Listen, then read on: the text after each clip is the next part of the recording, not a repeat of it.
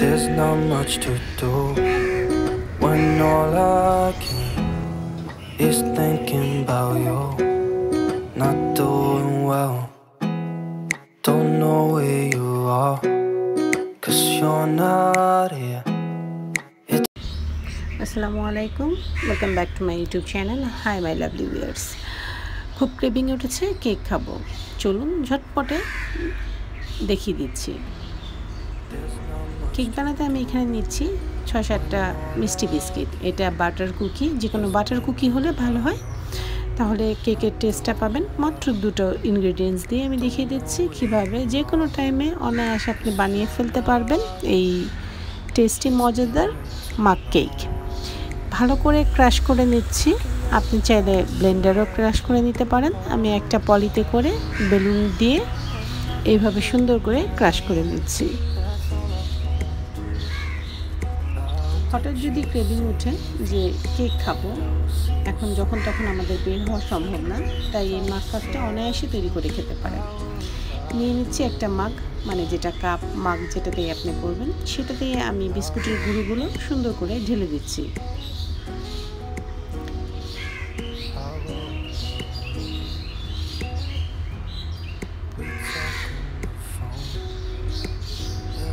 এখানে আমার হাফ কাপের মতো গুঁড়া হয়েছে।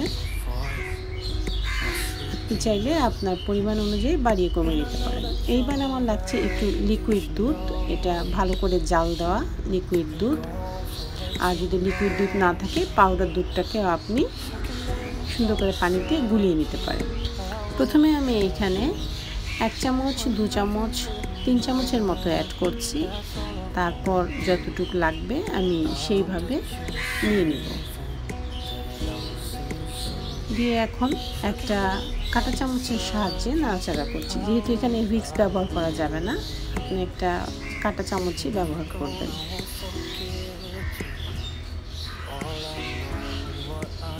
একটু মাখিয়ে নিলাম, আবার দুধ দিচ্ছি।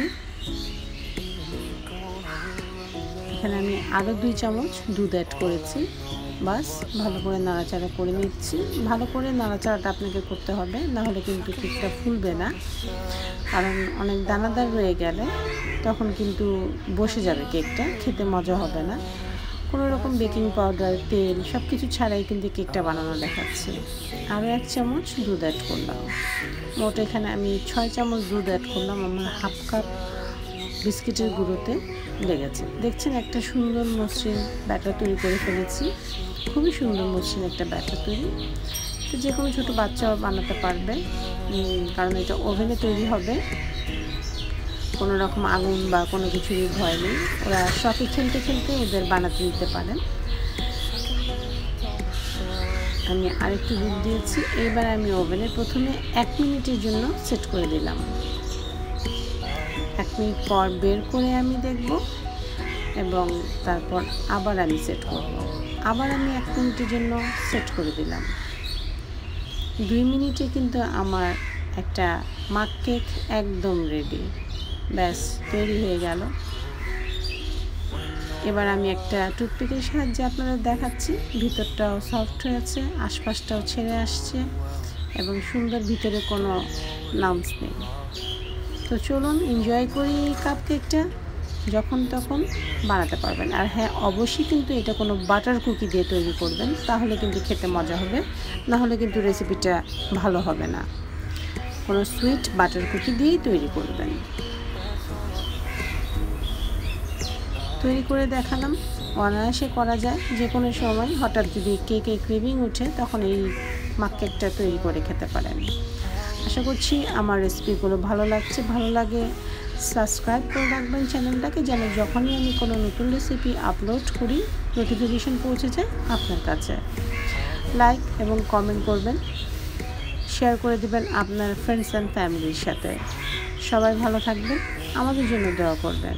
আল্লাহ হাফেজ।